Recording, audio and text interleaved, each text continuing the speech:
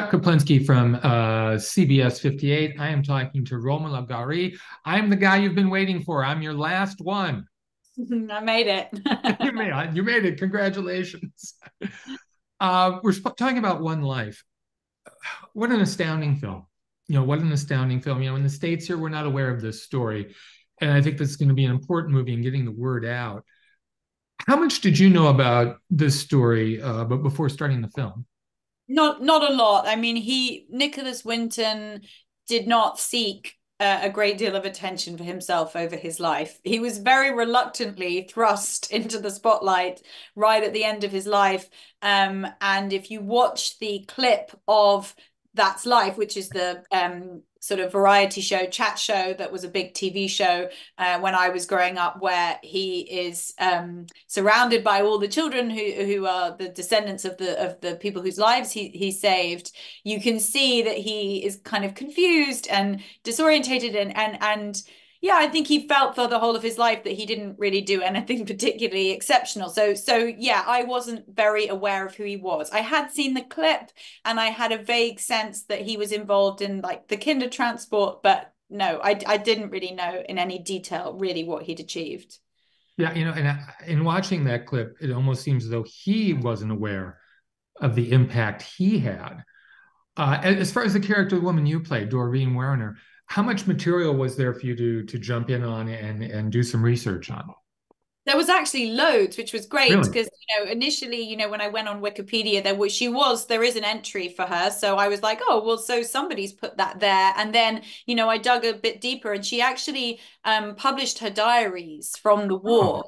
So and this entire period was covered in those, as well as collections of her letters. And, she lived a really extraordinary life. She became an economist. She graduated from Cambridge in the 1920s, which for a woman is incredibly unusual. Became an economist, lectured in Europe in economic theory, so she was a linguist as well, and then ended up becoming a humanitarian in the 1930s. Initially, they were just dealing with very small numbers of refugees, but then obviously as Nazi kind of Germany went into overdrive, it became thousands and thousands of people flooding in, and so she had this really extraordinary, unusual life. And luckily, we have a really great record of it because she kept a diary and, she went into a lot of detail about her humanitarian work and then, how difficult it was, for her to get her hair done. So it yeah. was really an amazing portrait of her. It sounds as though she needs a movie of her own as well. Yeah, well, I think history is I mean, the great thing about this film is it reminds us that the world and history is full of people like her and him.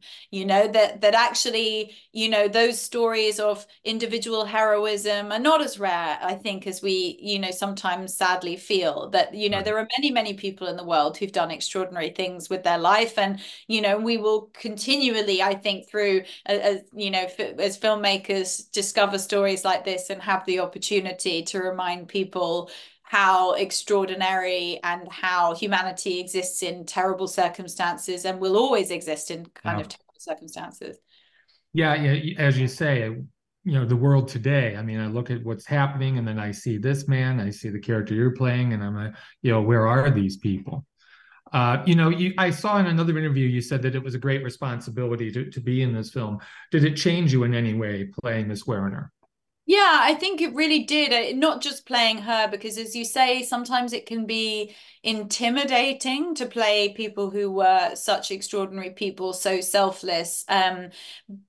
Apparently ordinary people, and yet I'm not sure that if I was born in that time in history that I would be getting on a train to go and rescue refugees from, ensuing murder. But at the same time, I do feel like the message of the film, which is that one person, like the one life can obviously Mhm. relate to the children involved, but can also relate to yourself. Like one person can make a difference. And if one person just reaches out to one other person and makes a difference in one other individual's life, you've made a difference. And sometimes if that's all you can do, that's enough. And I think the misfortune about the age that we live in sometimes is that we're so overwhelmed with humanitarian catastrophe all the time that it's quite disabling, you know. And also, I think it can lend you a skewed view of human beings, and you just think, oh, there's no point, we're all terrible. And, you know, they lived in an age where I think the possibility of human goodness was perhaps more alive in their kind of consciousness.